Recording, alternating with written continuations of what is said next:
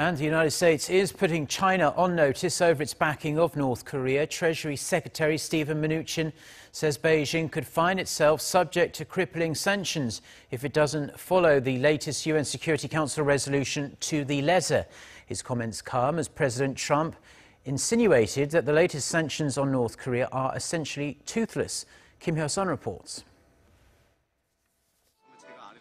U.S. Treasury Secretary Steven Mnuchin has warned China that it may face economic sanctions if it does not fully implement the new UN Security Council resolution on North Korea.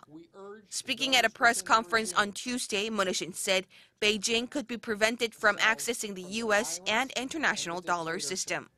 While he made indirect reference to China when he said during an interview with Fox News last week that Washington will impose sanctions on third parties that do business with North Korea, it's the first time Mnuchin has directly mentioned Beijing as a potential target. Noting how Mnuchin's latest comments are specific and strong, pundits say such sanctions on China would have far-reaching effects on the world economy. Meanwhile, President Trump has described the latest U.S. sanctions on the North as a very small step. We had a vote yesterday on sanctions.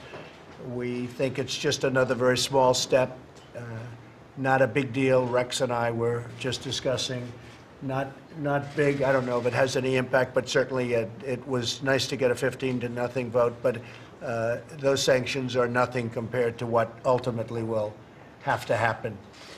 President Trump's comments are being interpreted as his frustration in not being able to include much tougher measures to ban oil imports and freeze the international assets of Kim Jong-un due to opposition from China and Russia.